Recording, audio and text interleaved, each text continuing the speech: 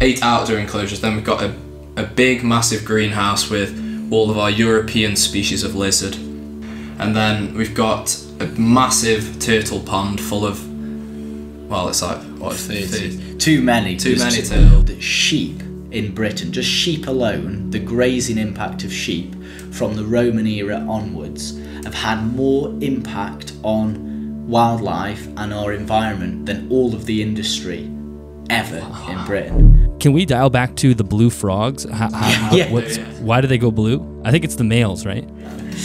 Yeah, but what it is, it's a build-up of lymph in the, I think it's in the blood. And basically that gives the superficial appearance of them being blue. So elk in the UK are moose, and moose obviously in Canada and America are moose, and elk are your red deer. You don't have red deer, but the closest thing that there is to red deer is elk in Canada and America. So I've completely forgotten the point that I was originally making. Confused me there.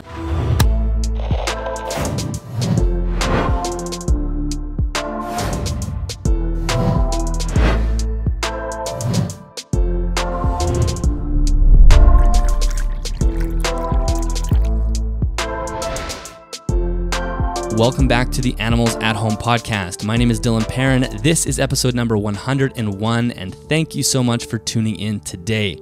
So today we have a repeat guest, that is Tom Whitehurst and Harvey Tweats from Celtic, Reptile, and Amphibian.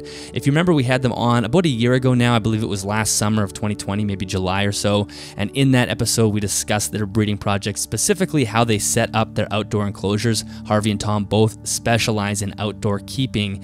And in that conversation, they alluded to a facility that they had on the horizon that would allow them to ramp up their local breeding, or their captive breeding of local species, specifically reptiles and amphibians, with hopes of eventually being involved in conservation projects. So Harvey and Tom bring us up to speed of where their facility is at right now. It is amazing how much work they've done in the year. The facility is complete. Well, I'm sure it's not complete. I'm sure they always feel like there's more to be done at the facility, but it is open and operating at pretty much full capacity. They also walk us through their incredible amount of media exposure they've had this year. They really blew up within the last year. You will quickly forget that the two guests today are only 18 years old. They've only just graduated high school, which is it's just incredible, and sort of makes you feel bad almost. Like, the amount of stuff that they've done in the last year is really incredible. So they walk us through where they are right now. We talk about conservation on more of a slightly deeper level, the concept of rewilding, what it means to rewild, and sort of the steps that have to take place for that to be considered.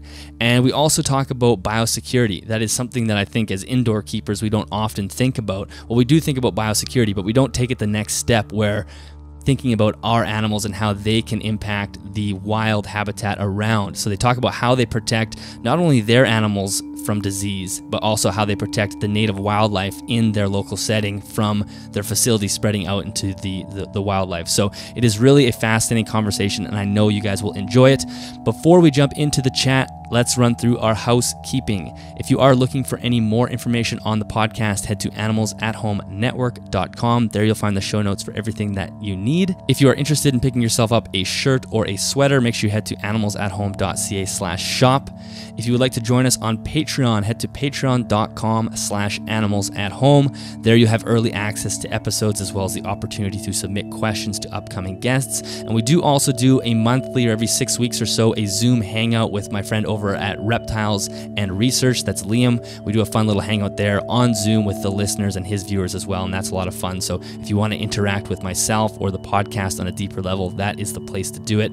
And finally, thank you so much to CustomReptileHabitats.com for sponsoring this episode of the podcast. If you're looking for the best reptile enclosures in the business, and probably the fastest growing reptile enclosure business that we've seen in the reptile hobby, make sure you go check them out. There are links in the YouTube description as well as the show notes. Those are affiliate links. So if you do make a purchase, a small commission comes back to me at no extra cost to you. And of course, I use that money to help support myself as well as the show.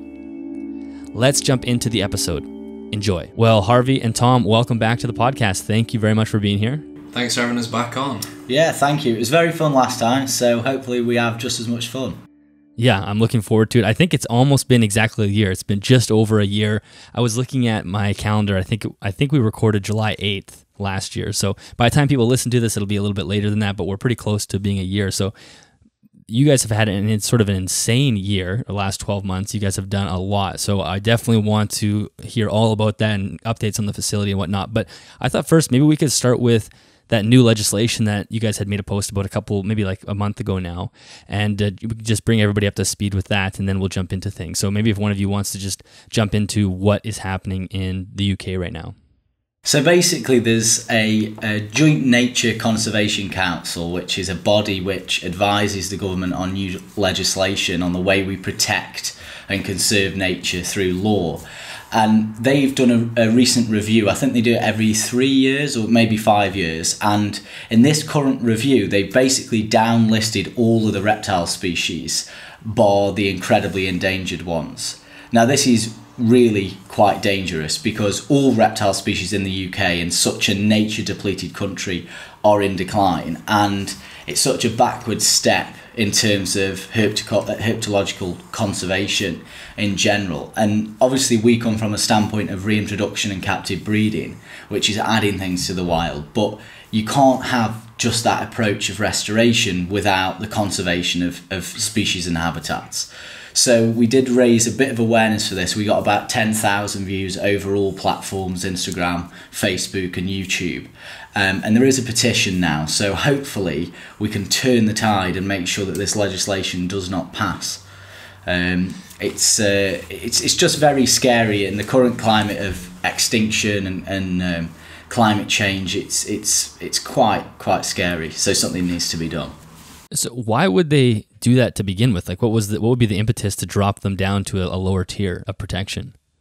Mainly because in the UK we're an incredibly crowded country and we're always needing more housing, and basically, as to put it bluntly, well, it's not officially the reason why they do it, but this is what we kind of to put it deduced. Bluntly, your construction and development companies are in government. You know, government, different members of parliament and things do, have sort of alliances with construction companies and things. So a lot of these reptiles, because they're protected, would require an ecologist to go and translocate the animals or catch them or stop construction completely. So if you can do away with these protection measures, then, construction companies, etc., can really rub their hands in money. So that's kind of the main reason why. And it's quite sad to think that, industry can have an impact on wildlife conservation through law. Is the petition still available for people to sign? I'm pretty sure. Yeah, I believe it is, yeah. I'm sure you'll be able to link it somehow. Yeah, you guys can send me the link and I'll make sure it's in the show notes. I'm not sure. By the time this comes out, maybe it will not be available, but just in case it is, I think it's always nice to have a couple extra signatures on there. And I think, a huge part or a proportion of the listenership for the podcast is North American. Most of them are American. And I think for Americans and Canadians as well, we don't quite have the same grasp of destruction of nature that has happened in England. Like in Canada, there's just so much wilderness still. It's, the nearest city is a 5-hour drive from me. I have to drive right through, a forest basically to get there. And I think it's very different in England. Can one of you sort of break down how much of the native habitats are left and what animals have been lost along the way? Not just reptile animals, but reptiles, but I know there's been some amazing mammals as well that are pretty much depleted from England. So, sorry to keep answering every question. Harvey knows the figures on these, I think. Basically, Canada, I would estimate, now I don't know, Dylan, but I would estimate you've got about a 70% wilderness cover percentage of land area. I would imagine, I'm guessing. I don't know the actual figure. In Britain, that is 0. We don't have any wilderness. There's no intact habitats left where all of the species that reside within that native ecosystem are still there. There are some tiny areas in Scotland of what's known as Caledonian forest, and this is a very rare habitat full of pine woods. It's very similar to the boreal forest you have in Canada, and that has been basically cut down to only about 30 small fragments, about 30,000 acres in size, 30 to 40,000 acres in size. That is our last wilderness, and even still it's missing all of the large mammals, all the large carnivores, many of the bird species, some of the reptile and amphibian species, a really incredibly depleted habitat. What you've had happen in Britain over the past 10,000 years is a just continual, non-stopping, driven extinction of so many species because of man. The first animals to go were obviously the megafauna, the woolly rhinos, the woolly mammoths, etc., etc. And as time went on and we came into the Holocene, that's when other species went extinct, like the bison, the aurochs, the wild boar. All of these animals literally killed, and we've got fossil evidence to show that. But more recently, animals like the brown bear, which you've got a lot of in Canada, and if you ever have any spare, Dylan, please send them over our way. and also the beaver. Now the beaver, luckily, has been reintroduced, and I actually worked on some of the reintroductions of that species and was very privileged to do so. But I'm only 18 years old, and it's sort of reintroduced in the last 10 years. So it just shows you how this rewilding movement that we're part of is only just starting to pick up pace. The most recent extinction of a large mammal, though, was the wolf, and this potentially lived into the 19th century in Scotland. And it's an incredible shame, because repeatedly, ever since we identified wolves as a threat, since civilization began in Britain, we killed them. Horrendous torture techniques like chopping off their jaws and then releasing them so they'd starve to death, burning pits where the female wolf and her cubs would live, letting them burn alive. Absolutely horrendous way of treating an animal. And unfortunately, wolves went extinct, and nearly sort of, if you think 19th century, that's only about 200 years ago, nearly clung on. And you're so lucky in Canada that you've actually got too many wolves as it is. They're infringing on civilization and population centres. But it's a real shame, because this is an animal which doesn't kill people. Rabid wolves do, and sometimes tame wolves do, but pure wild wolves don't attack people. And on top of that, this is an animal which regulates the whole ecosystem and creates a healthy, functioning landscape. And it's a shame we've lost it, but hopefully one day, hopefully before I die, we can bring them back. But the problem with Britain is we've got, as I say, no wilderness left, but also the fact that we farm so much of it, and there's so many people in such a small area. That doesn't mean it can't be done. Places like the Netherlands have already got wolves back, and bison and all sorts of amazing species, and they've got an even denser population than the UK. So hopefully one day we can see a wilder Britain. It would be absolutely incredible. Yeah, that is pretty amazing. So I think this is a good starting point for what you guys are up to, and we'll get into the rewilding a little bit later, because I know that's, as you said, this is some projects that you guys are working on as well. So Tom, maybe you could bring us up to speed. I think last time we had you on the podcast, I don't think you even had the land that you guys currently have, or maybe you were just sort of working it out. So I think everything was maybe it was a Tom's backyard, all your setups, outdoor setups. And so that was seems like an eternity ago. So maybe you could bring us up to speed. Where are you guys? What is the facility you have now? How big is it? And what sort of projects are you working on? So basically last year when we were on the podcast, it was my garden and Harvey's garden, and that was it basically. That was all of our enclosures, all of our animals were kept there. And it was just really hard to manage at a level where we needed to have an impact with rewilding. So basically we've acquired funding. This was it was last autumn. Acquired funding and we're able to find a piece of land which we deemed quite perfect and ideal for what we're doing. So it's a place with lots of sunlight, but also some trees to shade throughout the day, which is important for a lot of the native species, because it can get a bit too hot, especially in a greenhouse for them. And we moved over not all animals, most of our animals in March. So now we're in August now. So we've had a few good months of all the animals being on the facility and working with them closely. But work began in, I believe it was September, October time. Yeah. And it was absolutely terrible weather. We were literally, it was pouring rain every single day. It was bad for British standards, I'll say that. and it was really hard work because when you're digging ponds and cutting pieces of wood and putting together enclosures, it's hard at the best of times, but when you're doing it in thick mud and it's just wind and we've dug enough soil to last a lifetime. Oh, yeah. We've just dug and dug and dug.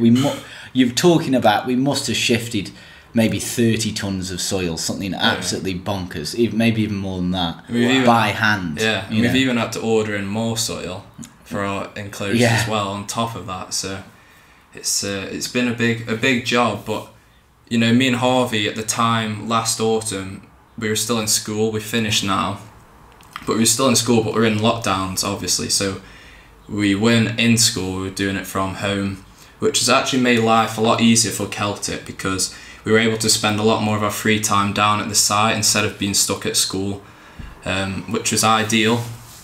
So we got the man hours in there, and over the winter it transformed really from this derelict site into something that we can be proud of really, and say that we have a facility and we've got all these amazing biosecurity measures in place so that disease can't get in or out of the facility. It's just a top-notch place for keeping reptiles and amphibians.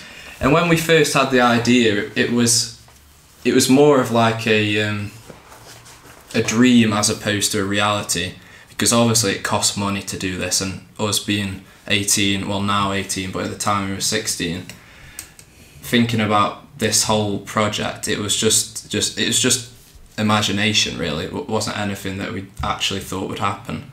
And obviously with us acquiring funding, that's made that possible. And yeah, it's been an amazing journey so far. Incredible really, yeah. It's been bonkers that we've done so much in so little time. And just to put a little plug in there now, just want to thank everyone who's been involved, from family members to people like you, Dylan, and Liam and Joe, for just advising. It's been absolutely amazing the amount of support we've got. And yeah, just thank you to, if anyone's listening who's helped, thank you so much. It's been amazing. And it's just been amazing. Well, I'm kind of tearing up as I say it in a way, but it is kind of like, it's what I feel born to do, and it's a dream come true. And every single day I wake up excited to get back to work. And, you know, I don't think many people can say that, but I can. Yeah.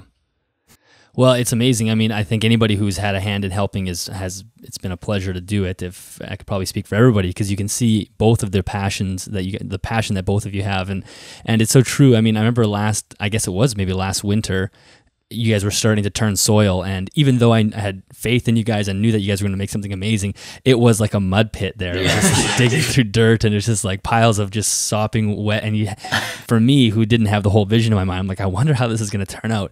And now when I see it, it literally looks like a professional facility. You guys have several enclosures, and maybe I get one of you to walk through how many enclosures you have, and then there's also some big greenhouses as well that you guys have constructed. So maybe you could run through, whoever wants to take it, how many enclosures roughly you have, and sort of what species that you guys are working with. For those of you that didn't listen to the first episode, they may not be familiar with exactly what type of reptiles and amphibians you have there. So I just counted quickly in my head. We have 8 permanent outdoor enclosures that are built out of wood, mesh, and polycarbonate sheeting, which stops the animals scaling and getting out.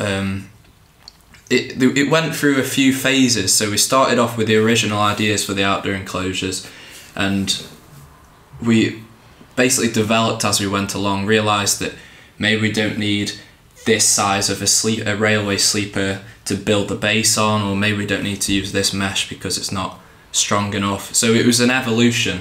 It was planned before we started building, but it wasn't like a detailed specific plan, because obviously we've never done anything like this before, and there's no manual out there that says how to build a facility for reptiles and amphibians. So we've definitely learned as we went along. So we've got 8 outdoor enclosures. Then we've got a big massive greenhouse with all of our European species of lizard who basically need a much warmer climate than in the UK, much more steady climate I should say. Not necessarily warmer. In summer, our summers can be quite nice and warm, but in spring and winter it drops down a bit too low for a lot of the species. And then we've got a massive turtle pond full of, well, it's like, what, 30? Too many turtles. We've overstocked the pond, but that's because we've now built a new pond that the turtles are ready to move into. So we've got 3 ponds altogether, 2 of which are for turtles and another which is for frogs. And basically the turtles are one of our key species that we're trying to breed. We have 2 species, the Caspian and the European pond turtle. And they're absolutely awesome little things, amazing little animals. And then on top of that, we've got our own infrastructure, like we've got our own office and hatchery space. We've got our own kitchen, lacerted raising area, sheds, biosecurity stuff, sinks, whatever, boring stuff. But everything that goes along with breeding and looking after animals. And that is a point that should be made, is a lot of our time, the majority of our time was actually spent building stuff which is kind of unrelated to animals. So paths, moving offices, building security fences, stuff that you wouldn't, it's got nothing to do with animals, but it needs to be there to make an establishment. So it's not pure animal work, and it definitely wasn't in the winter, but it was bloody good fun at some points, really good fun. We basically, the whole idea is, as you walk down through the facility, you go from outdoor to pond to indoor on this sort of temperature gradient, whereby the first enclosures are animals which are native to the UK and can live in open air, as you might want to call it, open topped enclosures, no external way of heating them. Then you go to a pond which is in a bit more of a warmer place because it's surrounded by quite high wood walls, and those wood walls keep the heat in and stop breezes, so it makes a warmer microclimate. And then you go into the greenhouse, which is Mediterranean-like temperatures.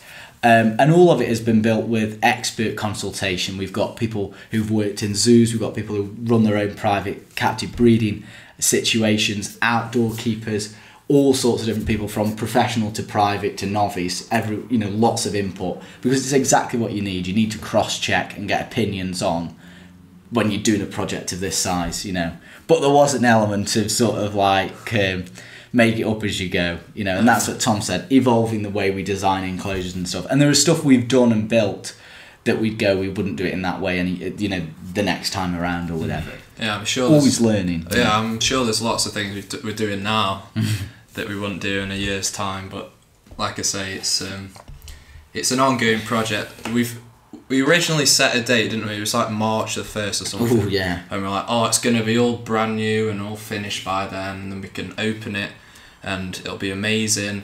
March 1st came, and we were halfway there. Not because we weren't working hard, but because we underestimated. We were working harder than what we thought we'd work. But we underestimated how much you actually needed to do in order to make it happen. Because it wasn't, like Harvey said, it wasn't just enclosures, it was everything, the whole deal.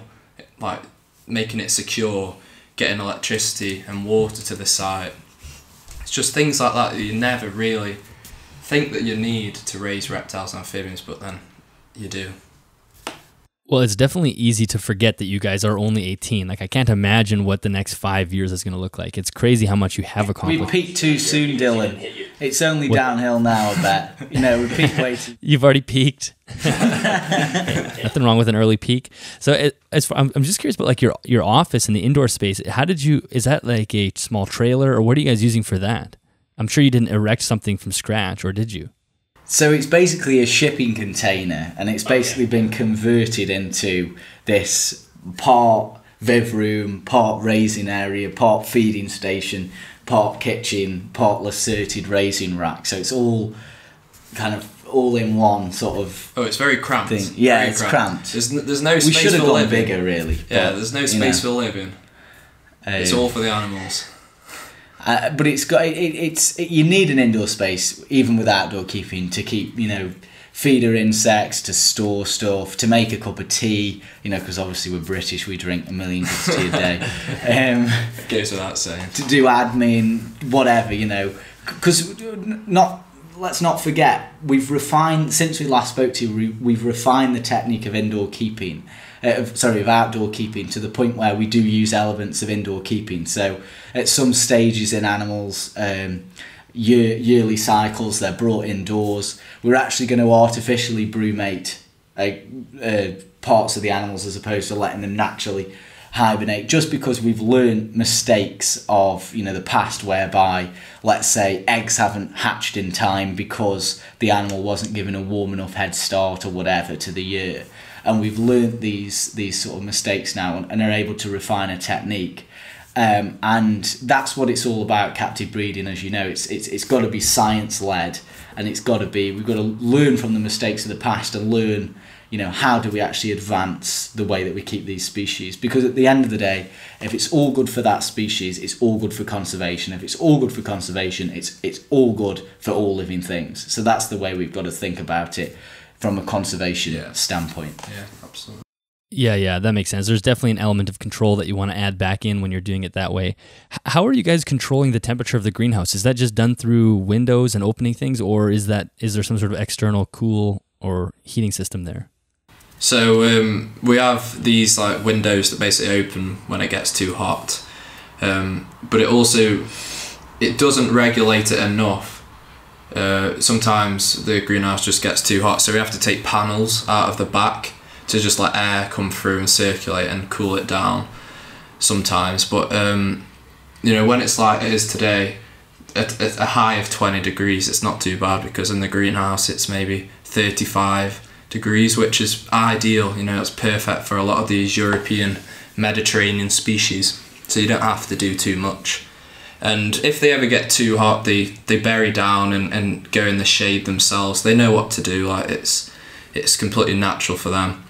And obviously we're spraying them down with water and that every day, keeping them nice and hydrated and cool. And we've had great success in the greenhouse. I mean, we've had lots of eggs this year from the animals in the greenhouse, so we know it's doing wonders. It's just that scaling it up now and seeing if next year we can increase how many eggs we get, which we hope we will, because some of the animals have been put in during the summer, so they haven't had that long to sort of acclimate to their surroundings. So I think next summer we'd definitely do better once they're used to the environment that they're in. Yeah. And how much time are you, each of you, spending there a day? Is this like, I'm sure you have to be there every day. Is it a massive commitment every day? Yeah, so one of us is there every single day, at least one of us. And then on top of that, it's basically, we do about 4 days of full-on work, I'd say, a week. So that is literally 9 a.m. till 12 at night work.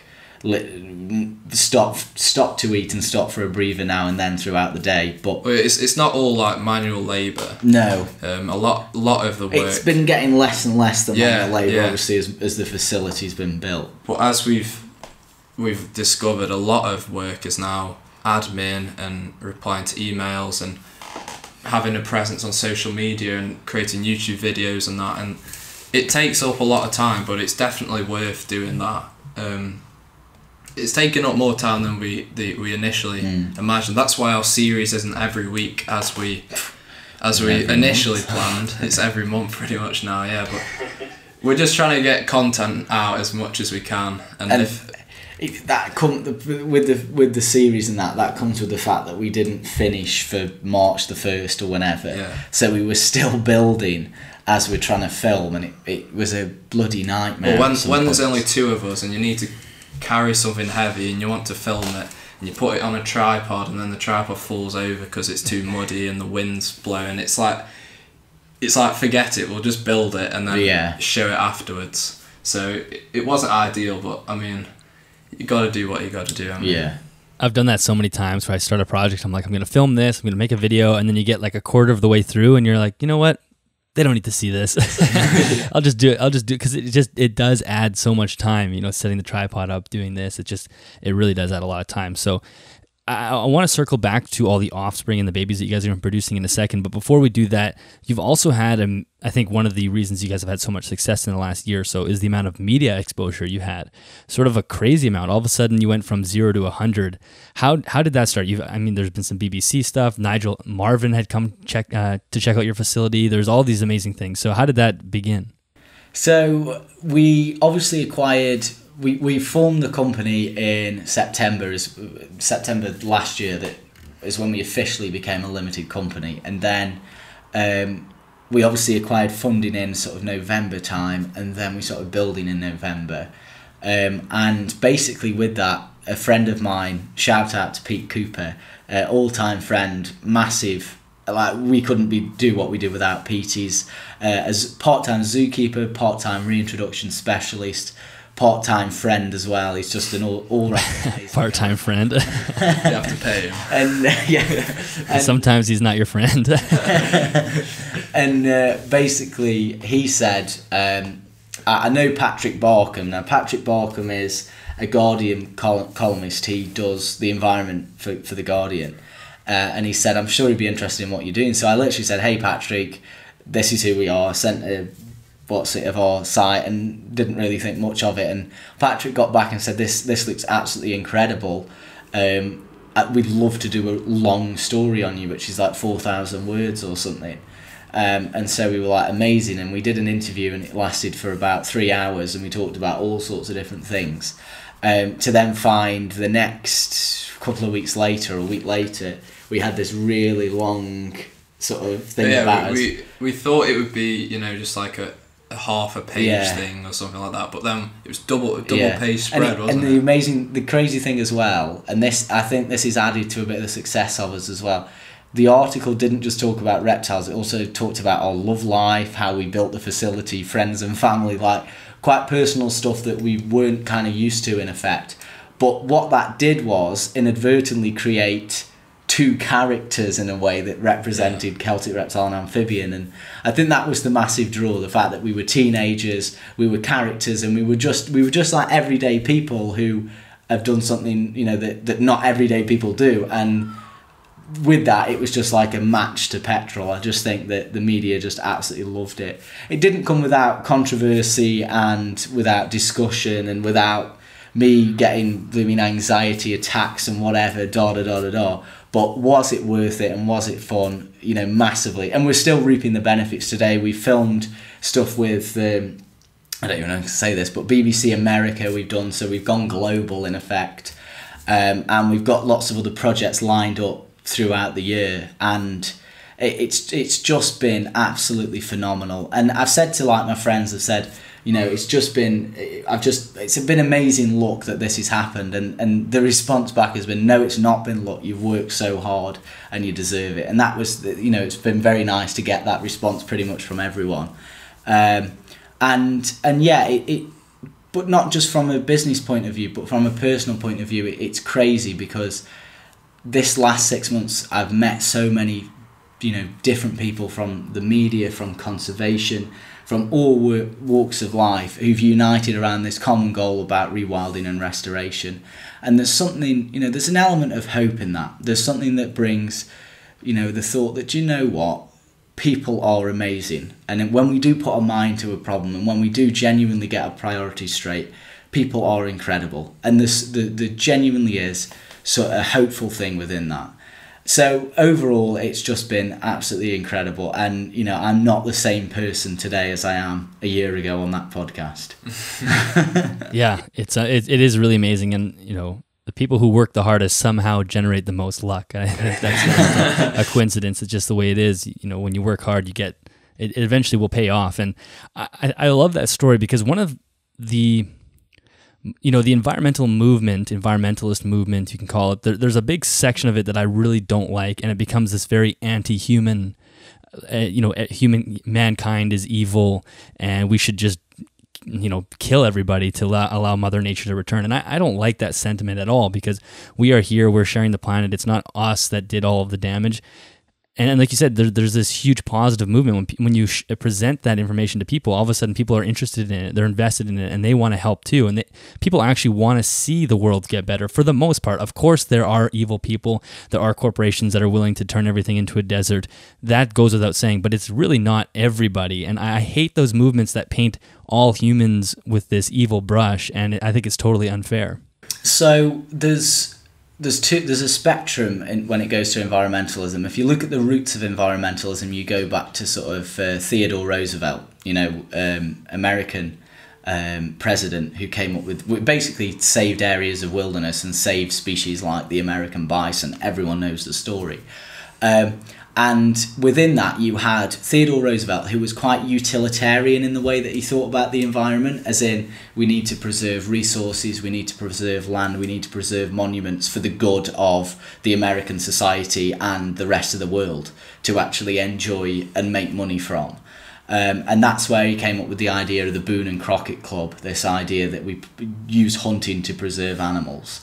And that's quite a utilitarian point, whereas more recently in the 1970s, 60s and 70s, with Rachel Carson's book, A Silent Spring, that any environmentalist knows, it became more about looking at this and going, wait there, this is more of an ethical issue. Animals shouldn't have to be killed or whatever. And the two sides can clash, because the side that says that it was anti-human, if you want to say, it says that being utilitarian is not getting to the root of the problem. It's the fact that we look at everything as a resource is why we have an environmental crisis. Whereas the other side says that without us seeing trees as producing oxygen, as beavers slowing the flow of rivers, whatever, then it's just going to get destroyed by the system. There's no moving the system. I think the answer is bang in the middle of those two sentiments. There's an argument that it's the ethical thing to do is to preserve nature, but at the same time there's a very solid argument that we should be utilitarian about the way that we look at natural processes.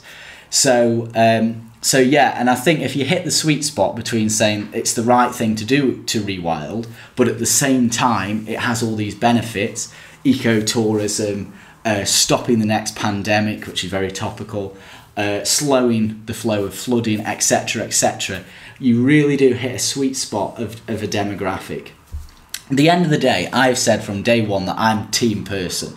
I'm team people. I think that people are amazing. I am a people's person, a very sociable person.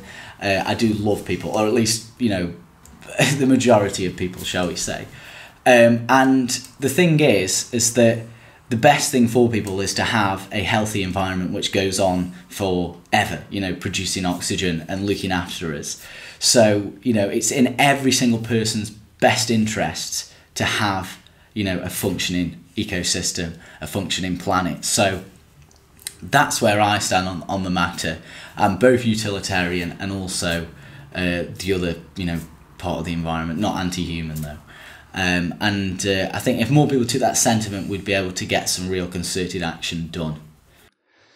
Well, I think it makes a lot of sense. I mean, that way you're demonstrating to people that we do need to have this environment to keep us healthy, and there's maybe a bit of selfishness in that, but that's okay. I think there's a lot of weakness in coming at people saying, you're the problem, you're the reason that this has happened. It's like, how can you expect anyone to jump on your bus if you're basically telling them that you're the worst thing that's ever happened to the earth? Like, humans have also been some of the best things that's ever happened. There's been incredible things that have happened with humans too, as well. So I think that's the right sentiment. So let's talk about rewilding, because this is one of those things where, especially in the reptile hobby, as you guys know, I just released a podcast last week that we talked about sometimes, or I shouldn't say sometimes, a lot of times reptile keepers fall into the commercialization for conservation bumper sticker type attitude, where it's just like, well, I keep reptiles, that means that I'm doing conservation work. And really, no, you're not really doing anything besides keeping pets. That's okay, but you can't really stand on that mound for too long. And then, you have the other side where people think, okay, well, you could never rewild anything. Nothing can be actually re-released into nature because there's just way too many red flags that pop up. So why don't we just start with the concept? I think we covered this last time, but, it's been a year, so let's talk about this again. The concept of actually re-releasing animals into the wild. What is that process? And how is it possible? So, if you want me to Go ahead. Yeah. Basically, there's an international practice, which is the IUCN guidelines for reintroduction. Now, put a very, very bold line under guidelines. And basically, the IUCN guidelines state how a species reintroduction should take place. All of the key factors: disease, public engagement, science, etc., etc., etc.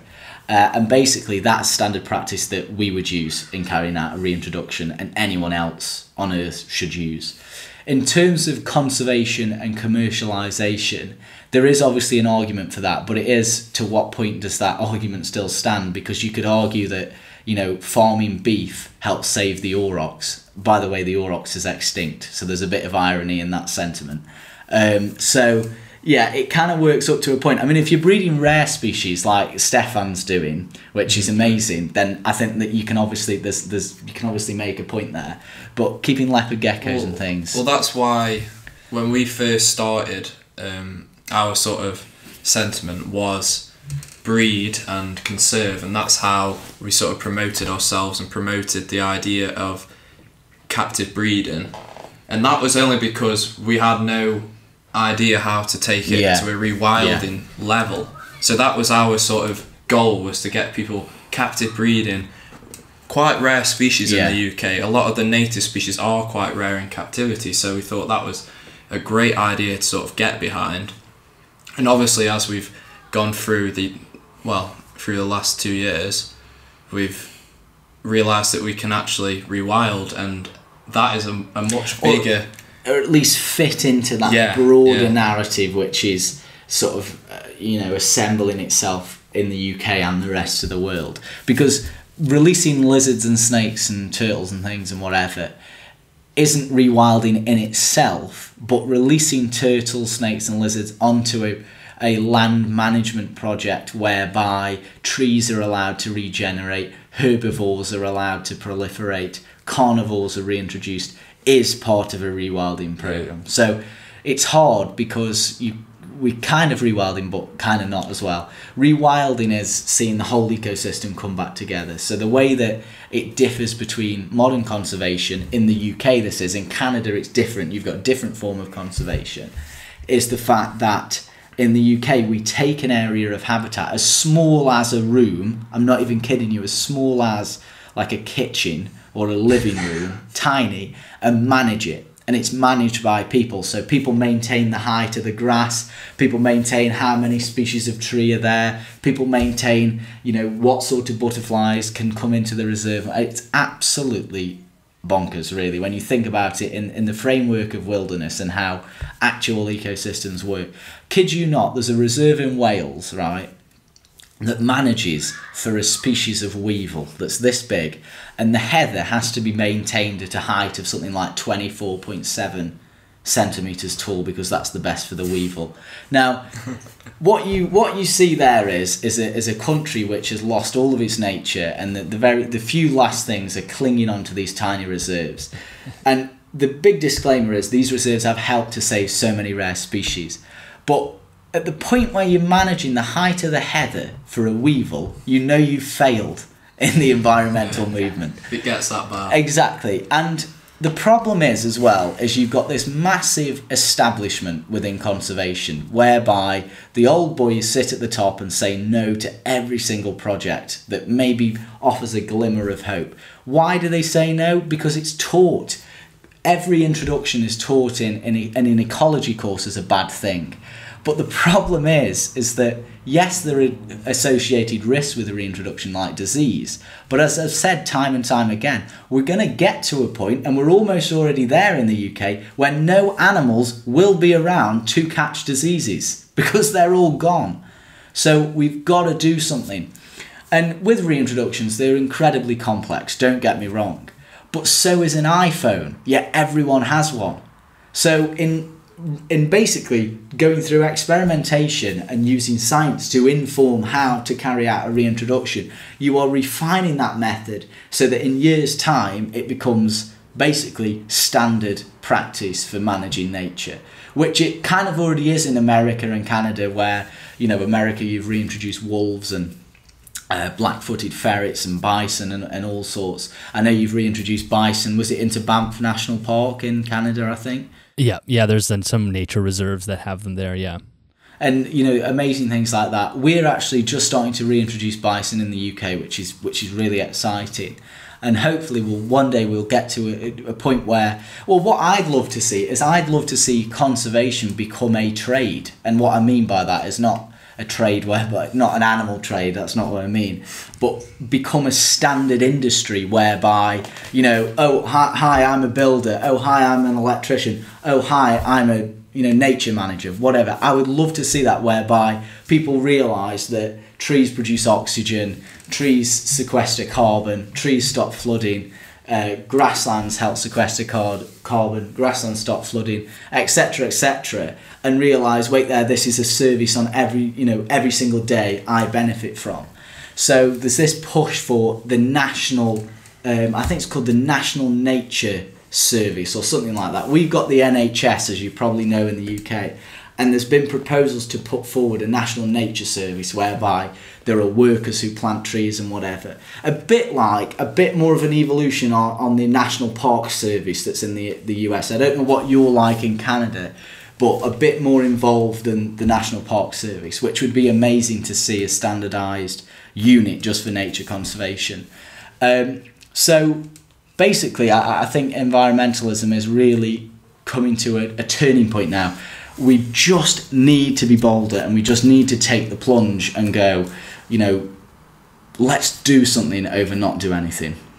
Yeah. I also think that part of the reason why environmentalism hasn't been so trendy as it is now over the years is because you look out, well, at least in the UK, you look out your window and you don't see any nature, you don't see any animals, you see trees, you see grass, you see sheep.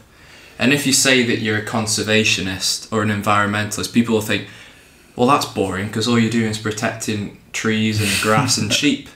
But, which a lot of the UK conservation movement is about. But if you pair it up with rewilding, then you can be conserving, like Harvey's mentioned, bison, you can be conserving lynx, you can be conserving reptiles, amphibians, all sorts of different species, different birds. And people will start to think, wait, that's pretty cool, that's a pretty cool job. Imagine working so closely with those species, that'd be pretty cool. Instead of working with grass and trees and sheep, you're working with big mammals and massive birds and rare reptiles, and that, I think that is just part of the problem. We've let the nature go so far gone that it's now almost boring. People are just bored by it, and when people are bored, nothing's going to happen. And that works hand in hand, as Tom says, with public engagement. You know, when the public are interested in, you know, wow, there's a bison, you know, grazing in a rewilded area, which was an ex-sheep farm, let's say. There's just something about that lights a spark in everyone's soul and reminds us what it means to be human. You know, when you see an animal like a bison, a beaver, or a wolf, or a bear, or whatever, it reminds you that other animals, other sentient creatures which have got an incredible impact on the very, you know, ground we stand on exist.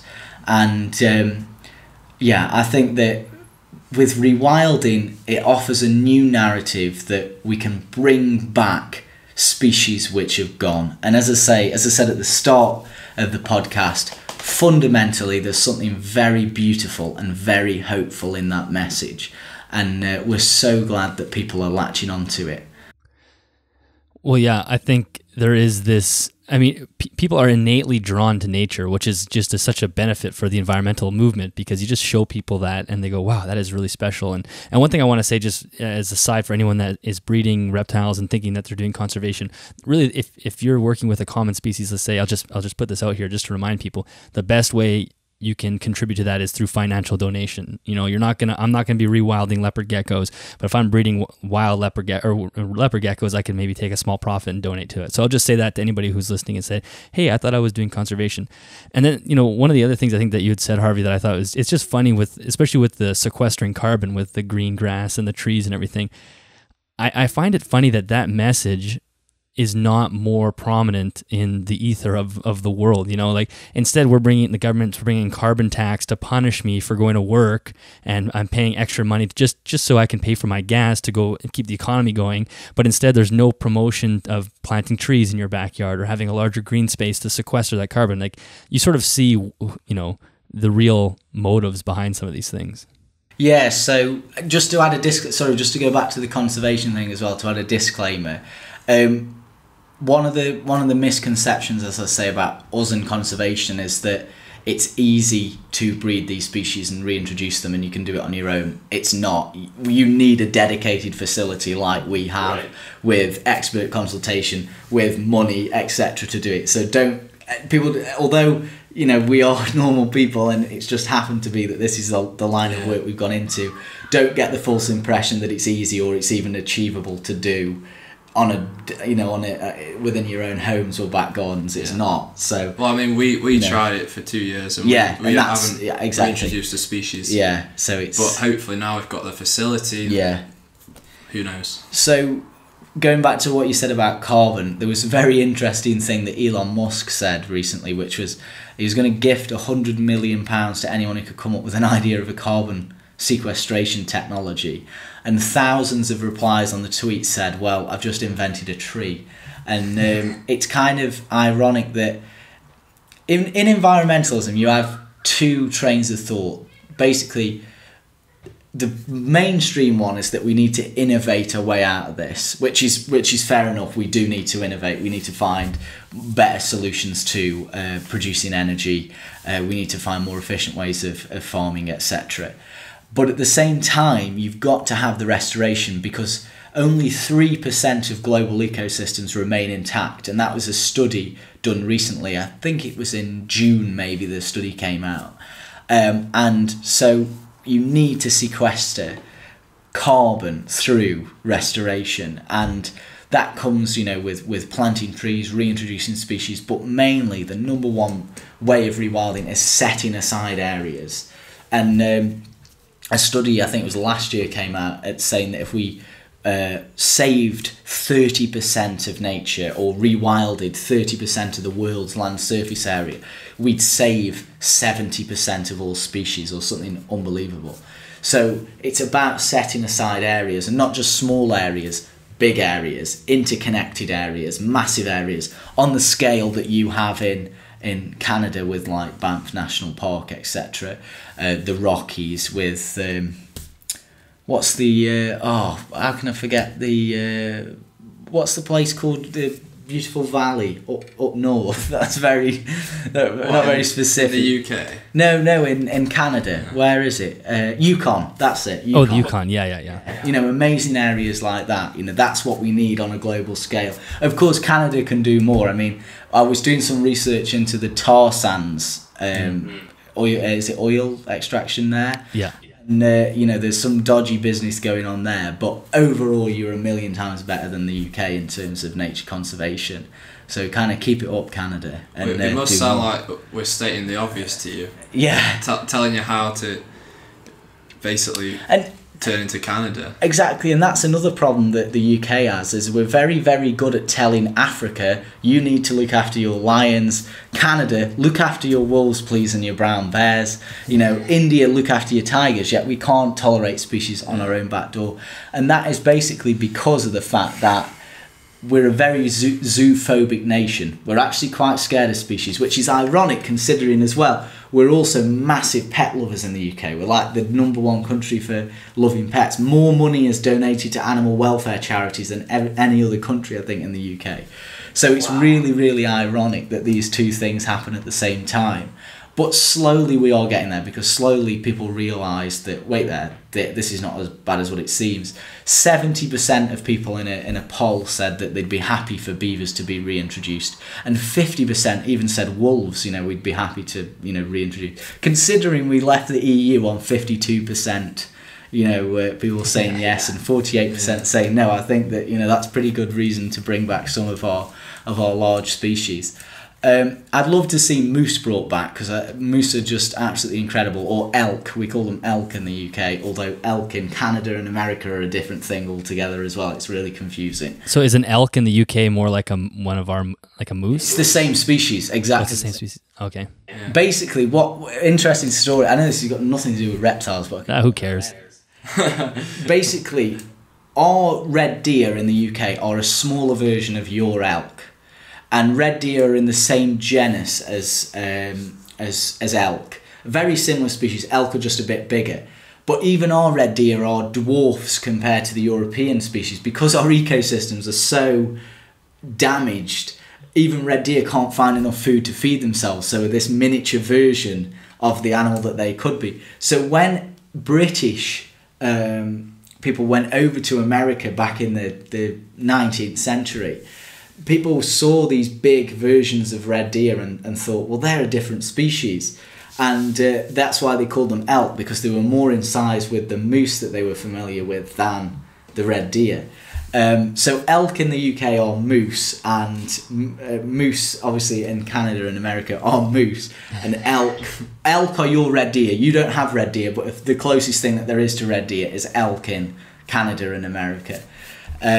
So I've completely forgotten the point that I was originally making. Confused me there. Oh no, I would love to see moose back. Yeah, I'd love to see moose back to the UK. Derek, one of our colleagues, called me an idiot for saying that, because they're a very hard species to reintroduce because they need lots of riparian areas because they eat a lot of aquatic vegetation. And they're also horrendous road incidents. So yeah, I was called an idiot for that one, but I would love to see them back one day. They were actually reintroduced to the UK, but into a fence reserve. But unfortunately, they didn't have enough food there. It was only 2 animals into a massive fenced area. They didn't have enough food there, so the project was terminated, unfortunately. But one day I would love to see them back. Yeah, that's one of the reasons that we, especially in the province that I live in, we're trying to control the wolf population more. I think if you get a deer tag for hunting, you're allowed to take 1 female wolf as well with your deer tag to start to allow the moose population to regenerate. We still have lots of moose here, but it's nowhere like it was. I don't see them very often, maybe like once every few years, but I don't go looking for them. But they are a remarkable species. But so as far as you guys are concerned with rewilding, how many steps are there between where you are now before where you think you could actually release animals into the wild? You're talking about, needing these patches of land that need to be managed. Do those exist? Are those already in the works as far as people are actually looking at pieces of land to rewild? So we've got projects in the works. A lot of it, though, is bureaucracy and also paperwork. So we have to write reports, we have to do habitat suitability analysis, all of this stuff on top of our, or top of our existing procedures like biosecurity protocols, etc. So basically, we're looking at hopefully next year doing some proper on the ground reintroductions. Can't say what species. We can't say, it's hard, yeah, because we have to sign disclosure agreements. Oh, you can't say what species? Yeah, unfortunately, it's just because of the way that basically our bureaucracy works and things. We have to do it under wraps, basically. But I mean, I guess people could guess. I'm not going to push you too hard, but I'm saying if you just went onto your YouTube page, there'd only be a few options there. People could probably guess roughly. We only have so many species. So yeah, not to say anything, but we've also bred more frogs this year. We were in the paper about the first time a moorfrog's gone blue in Britain for 700 years. We bred more frogs for the first time this year, and they're going to go to basically re-establish more captive populations within the UK to hopefully build. And we've been doing some work with some researchers. This is all I'm going to say at this point. We've been doing some work with some researchers on the moorfrog and looking at suitability of habitat in the UK. So that's it. After that, I'm not saying any more. Okay, I won't put you there, but I kind of want to linger on the moorfrogs just for a second, because are they completely gone out of the wild in the UK? And has it actually been? I'm going to just throw a bunch of questions, and one of you guys can go. A, are they completely gone from the UK? B, was it actually 700 years ago that they were beginning to get wiped out? I think that's the other thing that, especially in North America, we don't think is that a lot of this urbanization in Britain happened hundreds of years ago, where for us it really is, everything is so recent that it's hard to imagine that. And then the third thing is maybe you could talk about why they actually go blue and what's going on there. So yes, they are actually extinct in the wild, unfortunately, in the UK. But are they wild anywhere? Yeah, in Europe. So they're good populations in Europe. Now, the problem you have with herps and reptiles is, if anyone's ever seen a skeleton of a lizard or a snake or a frog, the bones are like splinters. They're really hard. So a lot of this evidence is based on a few fossils just because of chance. A mammoth was found in Sussex. I think it was a couple of years ago. And you think about how big a bloody mammoth is, 5 tons or whatever, huge. And that pushed the existence of mammoths a further 10,000 years into the future. Now that's a mammoth. Now think about a tree frog which is 2 inches long. Now, you know, the chances of you finding fossils are absolutely nil. I mean, no one's looking for him either. No, and that's the other problem. No archaeologist is going out saying, let's go find some tree frog birds. Think of one person who does, but that's it. You know, there's just not many people who are doing it. So it's really hard. The concrete evidence of the moor frog, for instance, is we've got fossils from the fens from a few sites, knowing that they were in Norfolk and Lincolnshire and places. And then there are also some historical references. There's a historical reference that talks about Rana palustris, which in Latin means frog of the moors. So that's how we know that the moor frog was here in the 13th century as well. So it probably survived into the 15th century. But after the 16th, that's when nature writers come about, and they would have written about it. Now, I haven't actually checked the research, but I've got a good friend who has done all of that and has not come across anything past the 13th century. So what I say is a safe bet is 13th or 14th century for extinction of the moor frog. And basically the reason why is the common frog. We have two species of frog in the UK. One, the pool frog, is incredibly rare. It's only found in a few ponds. And two, the common frog. The common frog is very accommodating of fish ponds, garden ponds, ephemeral ponds, puddles. It can live kind of anywhere. The moor frog needs very, very large interconnected areas of wetland. Now, in the UK, we started draining our wetlands with the Romans 2,000 years ago. For instance, what they used to do is a mare burn, whereby you just burn huge areas of reeds. So it's not hard to put two and two together that these species would have declined, you know, hundreds, if not thousands of years ago. So basically, all in all, it's very hard to, you know, ascertain when species went extinct, but at least we do know what is native and what's not. It's so crazy. We just in our minds, or at least in my mind, I associate wildlife destruction with sort of industrial revolution, everything happening in the last 80 years or so. It's just it's so strange to think that human activity, even as far back as the Romans, were obviously manipulating the landscape to the point where you could actually have species become extinct. Yeah, so for instance, George Monbiot, who is an amazing author and one of the founders of the rewilding movement in Britain, actually made an estimate that sheep in Britain, just sheep alone, the grazing impact of sheep from the Roman era onwards, have had more impact on wildlife and our environment than all of the industry ever in Britain. Because just if you think about it, wait there, a factory is on an area of land, right? But compared to a typical farm in the UK is 300 acres. It's a tiny footprint. Yes, factories, you know, produce emissions and pollution, but at least it's relatively concentrated. I'm trying to say without saying that we can, you know, industry's fine. Carry on. We're not promoting factories. But if you look at land surface area, industry only covers about 2% of the UK's land surface area. 75% of the land surface area in the UK is farming. So it's a direct impact on everything, you know, farming has.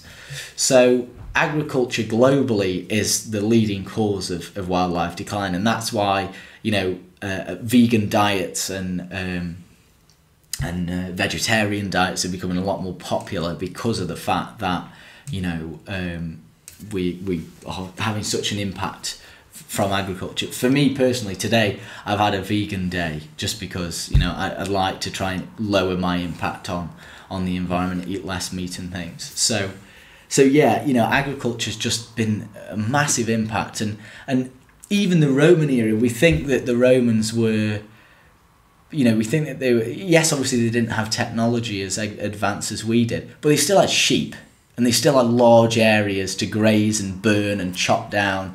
You know, farming, although it has evolved and we're much better at producing food than we are, you know, even 20 years ago, it's still fundamentally the same thing. The idea that you chop down the forest, graze the sheep. Do you know what I mean? And that has not changed since. So in the UK, it's mainly been farming, which has caused this horrendous decline in all metrics of life. Well, and that's the same in North America too. The amount of farmland has just destroyed the soil, and that's where you're starting to see these pushes for what's the word? Regenerate. You guys know what I mean. Agriculture. So you're using, you're having cattle go to pasture and stomp on the land and turn the soil. So you're not just constantly cutting through the soil and putting salt as fertilizers, and then the wind blows it away. I think they've said there's only like 50 years of soil left or something for planting farms, which is just, that doesn't end well. Scary. Hey, can we dial back to the blue frogs? Why do they go blue? I think it's the males, right? Yeah, sorry I'm stealing Tom again.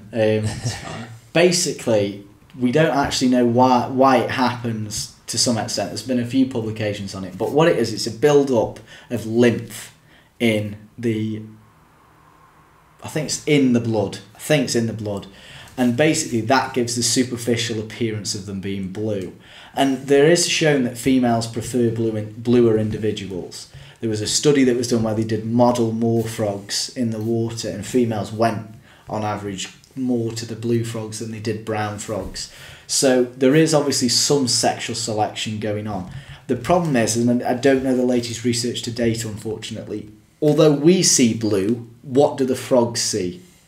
What colours do they see? It's a bit like blue throats. There's a very famous experiment where blue throats were covered in a clear, clear sheen on the blue throat, on the literal blue throat, and to stop the UV radiation bouncing off. And females were not attracted to those males at all, even though to us as humans they look no different. So we don't know. The other thing interesting, although it's blue, it's a superficial blue because it kind of changes depending on the angle of the frog. So it depends on the light. So sometimes the frog can look like dark purple, but then you turn it a bit to light and it goes blue, because you can see it in the skin where it's kind of where the lymph is obviously built up and creates this sheen effect. So it's not like blue, but it is blue. It's weird to kind true of blue. Yeah, exactly. Madonna, that is a Madonna song. And it's kind of like it's weird. It's weird, the fact that this frog does this, and you see this blue frog, and this is what we talk about engagement with the public. You see this blue frog in a horrible, wet, springy day in Britain, and it takes you to the tropics. You would never think that a blue frog would live in the UK. And as I say, we were in the news about that, the fact that it was the first time that a frog has gone blue in 700 years or whatever. That's a great headline, by the way. I mean, talk about grabbing people's attention. and people who responded and got in touch said, it's really fascinating. I never knew this species existed. Thank you for shedding a light on it. So it's quite amazing, really, and we'd love to see, with some of the rewilding initiatives taking place in East Anglia, like Wild East, in the Somerset Levels, which is an area of once vast wetland, used to be a wetland, that there are some areas where they're being rewilded, like Somerset Wildlands, and it would be amazing to bring these frogs back into these wild areas again. As I said, interconnected wetlands, large areas of reeds, lots of ponds and pool systems, and lakes, bringing back this wildlife. And again, the blue frog, the moor frog, fits in nicely with the other species which have gone, like the elk. We're talking about elk require wetland habitats. And not only the elk, but Britain also used to have pelicans. We used to have the Dalmatian pelican in the UK. I think you've got pelicans in Canada. Oh yeah, they're all over the place, yeah. Really?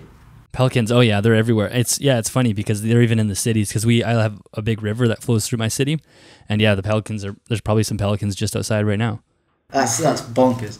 And this is a species which we hunted out. We don't have any pelicans left in the UK. Do people eat pelicans? They used to, yeah, and I think that's because some fossils have been found with dentition, cut marks on the bone. And to be honest, they don't. I'd eat one. They look pretty. If I was a Neolithic farmer, I think I'd eat one. Massive, big duck with a bucket on its face. I'd eat it. It'd be nice. Get some spring rolls on the go, bit of spring onion. Yeah, it doesn't sound that bad. Probably tastes like chicken. Preaching the wrong message here. Yeah, if we reimpose pelicans, please do not go out and eat them. Head to Celtic Reptile for their pelican recipe. I was talking. It was Pete Cooper actually. I was saying because it was on the beaver release, and I was saying, do you know what? Apparently, beaver's supposed to taste absolutely delicious, and I'm there. I'm giving a complete wrong impression here. Complete wrong impression.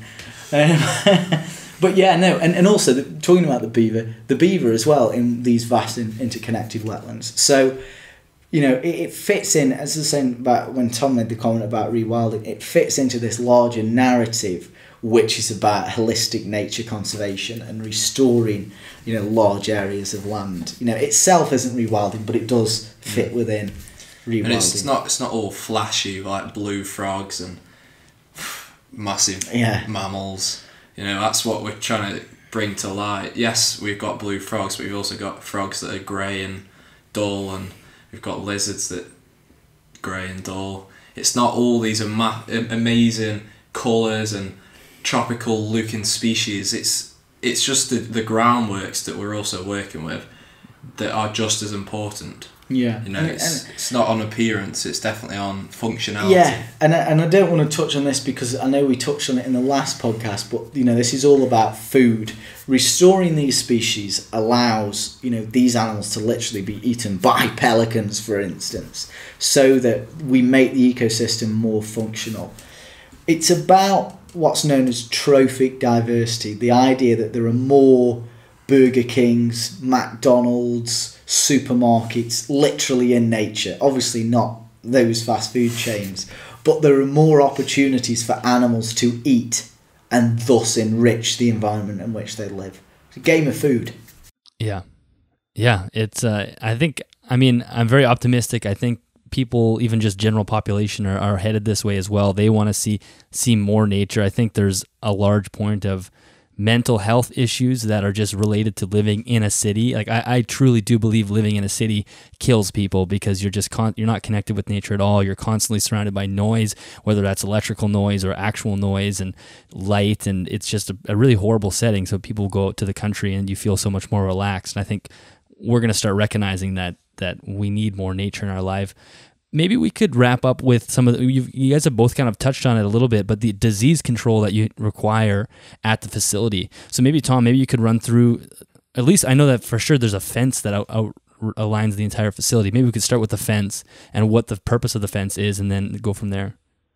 So there's what's known as a biological newt fence. So it's certified, it's been installed by ecologists, so we know it's all proper and working.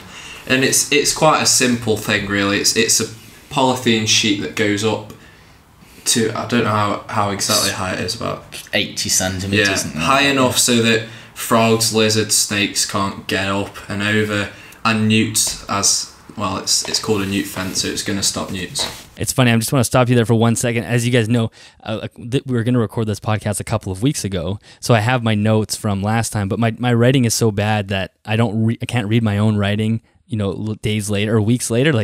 I would have known what it said a month ago, but now I'm looking at it and it says on my notes, it says neat fence. And I'm like, and I knew that there was a cool fence, but now I'm realizing, it was newt fence, which is a neat fence as well, but it's designed for newts. So anyway, go ahead.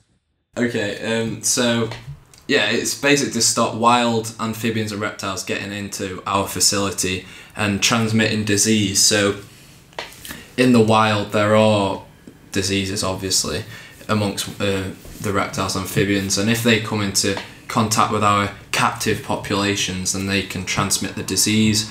And then if we ever go to do releases in the future, it will mean that we can't do them because they've got the disease. So, and it works both ways as well. If animals ever somehow get out of our facility, and they can't get out into the wild then because the fence stops them, so it stops transmission both ways, which is important, really.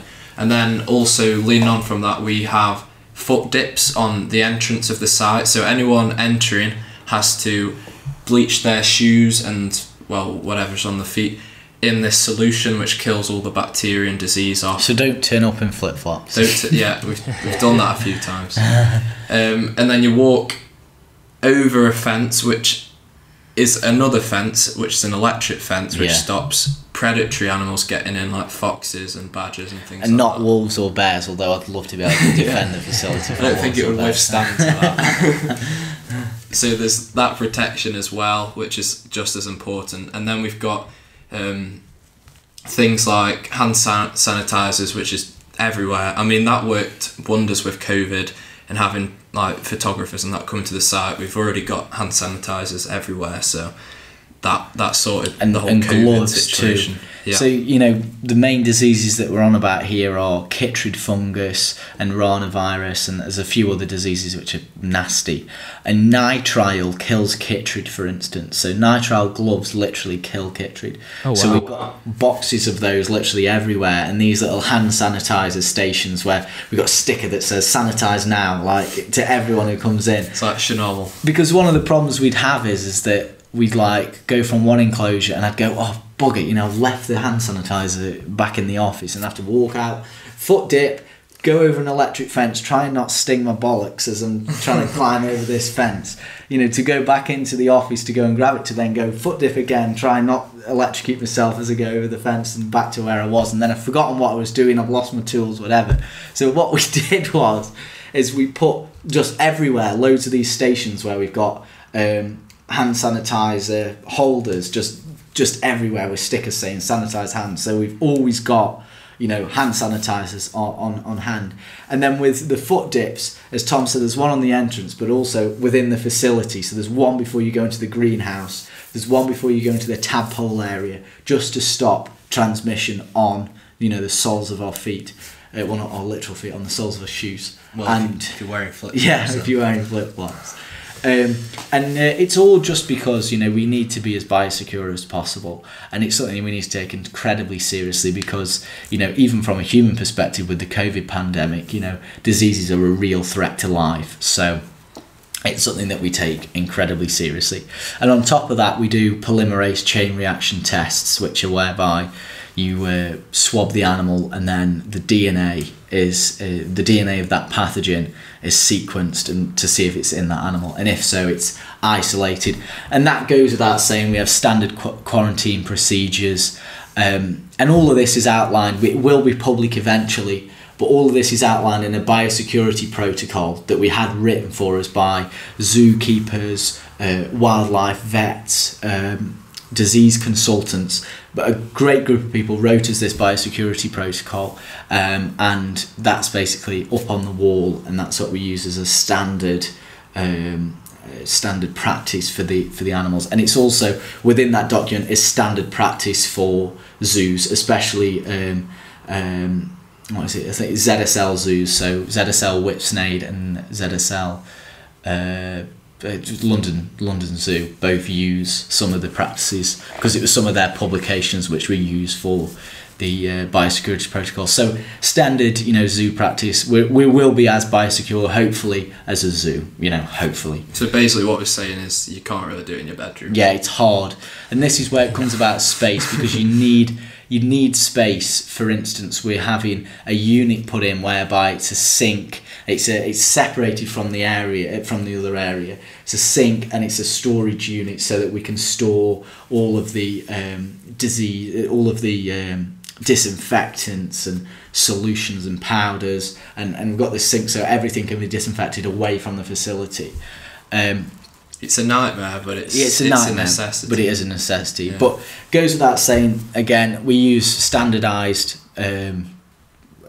disinfectants like F10. F10's amazing stuff, as well as an agricultural disinfectant called Virkon, and that's used on foot dips and things. So yeah, it's all to maintain it, and also we've got signage up saying like biosecurity protocols in place, please adhere by, you know, instructions, and that sort of thing. And yeah, of course, the best biosecurity protocol ever is to not keep animals, but obviously that defeats the objective, you know, of keeping reptiles and amphibians. So, you know, it's all about just knowing that you're doing the best that you can do, and that's exactly what we're doing. Yeah. So if you were to move forward with some rewilding, would they require you to prove, like, show PCR tests for each animal that's going out to make sure everything's clean, or like will somebody follow up with you guys on your biosecurity measures? Potentially, yeah. So it's just best practice at the end of the day. And, you know, for any reintroduction success, it's best to have animals which are disease-free. So, you know, it's not... And even if it wasn't a requirement, and even if we wouldn't get followed up, it's just... we know that it's a threat, and we know that, you know, it needs to be tackled. So therefore, you know, it's the right thing to do anyway. You don't want to learn the hard way. Exactly, and it probably will save us money in the long run, because with having these very strict protocols twinned with advancing, keeping a proper diet, ultraviolet light, etc., you lower the mortality rate and vet bills and things. So it's good, and this is where we did actually put a little social media push out maybe a couple of months ago, where we wrote our biosecurity protocol, very simplified, but so that everyone could understand. And we were urging everyone who can to implement a biosecurity protocol within their captive collections, maintain aseptic technique, maintain blocks, do quarantine, do tests, take your animal to the vet, because, you know, we don't want any more, you know, nasty pathogens like chytrid getting out into the wild. So, you know, anyone who's listening and keeps their animals and is interested, there are lots of online resources, and stay tuned on the Celtic website, because we're going to have we did have a biosecurity page, but we're redoing it at the moment, and it's going to have what we do on, so you can look for inspiration there. But just maintain good hygiene, you know, it's a no-brainer. It's useful for commercial breeders as well. Yeah. Like we've mentioned, reduces mortality, and commercial breeders are like the stem of captive populations, obviously, as they're breeding the animals. So if we can stop disease there, then we can stop it, hopefully, everywhere in captive supply, and then rewilding will be a much easier thing, because places like our facility will be able to get more captive stock that we know doesn't have disease and doesn't have all these issues that a lot of captive stock does have. So it's beneficial to everyone. Yeah. I don't think as far as I know, any of the big commercial breeders seemingly don't have much of a biosecurity protocol, so it would be nice to implement some of that. What about birds? Do you guys have to worry about birds? Are birds an issue? Do you have predatory birds that could grab your animals or anything like that? Yeah, so there was a buzzard actually over the facility the other day. Do you have buzzards, by the way, in Canada? Like, are those just like vultures? Or is buzzard a different? No, we don't have vultures. We had a vulture come from the Alps, actually, and it stayed not far away from where we are now. And like, there were thousands of people turned up to photograph a vulture, and they're really common in France and places. Oh yeah. We have these things called turkey vultures. They're a type of vulture, but I don't know. No, I don't. What is a buzzard? We might have them. It might be different. Tiny vulture. Yeah, it's buzzards are a member of the eagle family, but they're much smaller than a golden eagle, let's say. Okay. And they're like a hawk or something. Yeah, basically a hawk. Yeah, big. Okay, yeah, we got tons of those. Like a 1 meter wingspan. That's the size. Yeah. So we get a lot of buzzards flying over. We sometimes get a kestrel. You have American kestrels, yeah. So we do have to have our eyes open. The number one thing is crows, because crows are incredibly intelligent. Now, I don't know if you've seen Garden State Tortoise, just remembered it. He did a great video on predator proofing, and he was actually I've not spoken to him personally, but that video was a lot of help with informing choices with predator deterrence within the facility. You know, he says crows can come down and eat the eggs from the turtle while they're being laid, and they're just an absolute nuisance. So the way that we stop that is we tried a method whereby we put fishing wire up and around on top, creating this like net, and it absolutely did not work. It just fell apart, blew away in the wind. It was a nightmare. Nearly strangled myself to death, you know. It was just like horrendous. You show up the next day, Harvey's stuck in the net. Well, at least it caught me and not a crow. But... So the end of the day, we're actually going to do it, I think, today.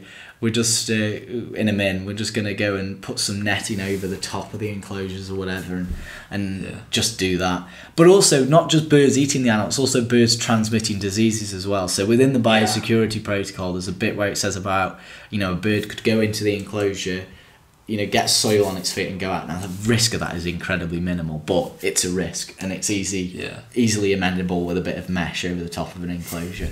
So that's what we'll do, at the end of the day. And it's always, and that's the thing about it is with these projects, you can never go in and go, we're going to win, it's going to be perfect, and we're never going to have any mistakes. You've got to realise that some things don't work, and you've got to change.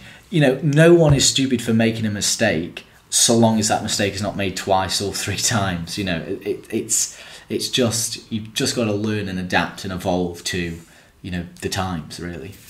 Yeah, that makes a lot of sense.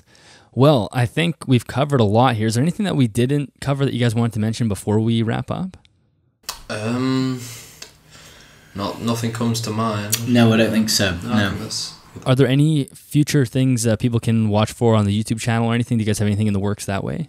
Yeah, well, we could just address the YouTube thing. As I said earlier, it's just been, because we've been building the facility, we haven't been able to focus solely on the YouTube channel. But hopefully, we've got some exciting news hopefully coming this autumn. We're going to be doing some cool stuff on the YouTube channel, and then on top of that, next year we're going to try and really up the content on the YouTube channel. So we've been slacking, but it's because we've been doing other things. It's hard to film a facility with YouTube when the facility isn't built. Yeah. Also, I just thought as well, keep an eye open for that. Yeah. And go ahead, Tom. I was just gonna say we've done some work on our website, and we've now got merch basically, which is something that might interest. It's all sustainable as well. Someone out there, yeah. It's all sustainable merch, so using recycled materials and biodegradable materials and organic, cotton I think we used in the design. So if people want to check that out and buy some of the clothes, the money goes into maintaining excellent care of these animals, and thank you if you do. Yeah. So anybody looking to support their project, go buy a shirt. I think that's and a good Patreon. way. Or Patreon if you don't like the clothes, then what's that? If you don't like our fashion, you can always join on Patreon and help us out that way. Yes, yeah. I'll make sure the Patreon and the shirts are in the websites in the show notes as well, to make sure that people can support if they're interested in supporting, and if they aren't wanting to financially support, just watching the YouTube videos and sharing the YouTube is a great way to help support as well. If you're not in the position to financially support. Well, I think we should probably do another podcast next year. Come back in a year and see, because I can't imagine where you guys are going to be in another year from now, considering how much you got done this year. So I think we'll wrap this episode up here. Thank you both very much for the work you're doing, as well as spending the time with me this afternoon. Thank you. No worries. It's been absolutely fantastic. Thank you. Can you let everybody know where they can find the website and the YouTube channel as well, just in case they don't know? So just YouTube, just type in Celtic Reptile and Amphibian and we'll come straight up. And then with the website, it's www.celticreptileamphibian.co.uk, and it'll come up, and you can contact us on there if you wish, and have a look at some of the stuff on there. I will say it's a bit of a work in progress because we've had to revamp the website since we had the media explosion. So some bits are not working and some bits are not thingy, but most of the primary stuff is there, so people can. And we're doing it ourselves, and we're not by all means good at website design, so bear with us on that one. There's a learning curve with everything, but thank you guys very much. This was a pleasure. Thanks. Thank you. It's been great. Thank you very much. All right, that is the end of that episode. Harvey and Tom, thank you so much for spending the afternoon with me. That was an excellent conversation. Like I said, I can't imagine where you're going to be in a year from now, so we'll definitely have to have a 2022 update. You guys have been on fire this whole time, so it's a very exciting time for you guys, and I can't wait to see how those projects evolve. I would love to see the day where you guys actually are involved in having new species being added to the wild habitats. That will be incredible. I'm sure you're excited for that day as well. Listeners, thank you so much for listening. If you're looking for anything that we mentioned in today's episode, any of the links and whatnot, make sure you head to the show notes. Everything is there for you. That's at animalsathome.network.com. Again, if you'd like to join us over at Patreon, head to patreon.com/animalsathome. And thank you so much to Custom Reptile Habitats for sponsoring this episode of the podcast. Again, affiliate links are both in the YouTube description as well as the show notes. I think that is it for today. I will catch you guys next Sunday.